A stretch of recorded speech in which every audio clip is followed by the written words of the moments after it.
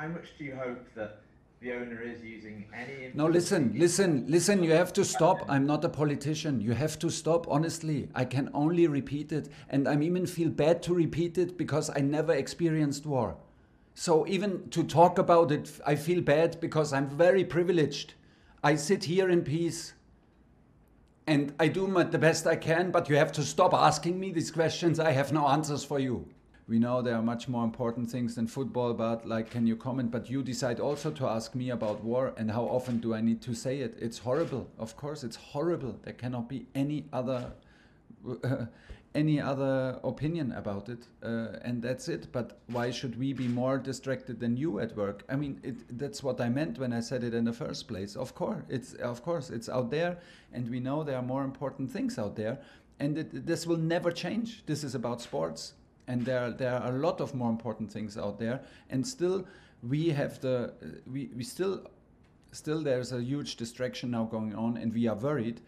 But at the end, still we try to create an atmosphere to come to work and focus on our work, which is our passion. So we are very, very, very grateful and very privileged to have it, and we will. And it's not that big a problem. But of course, I think that everybody.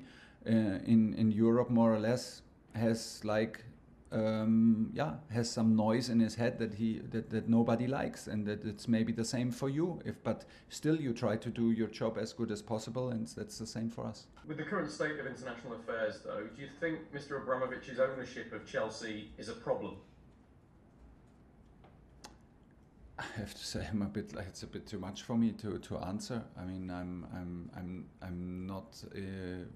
I'm not aware of any details, and I'm not aware of the whole situation. And we all agree that there are situations that are much more important than football. This will never change. And situations like war are of course so much more important. But the role from Mr. Abramovich is not on me to comment, because I simply don't know enough about it.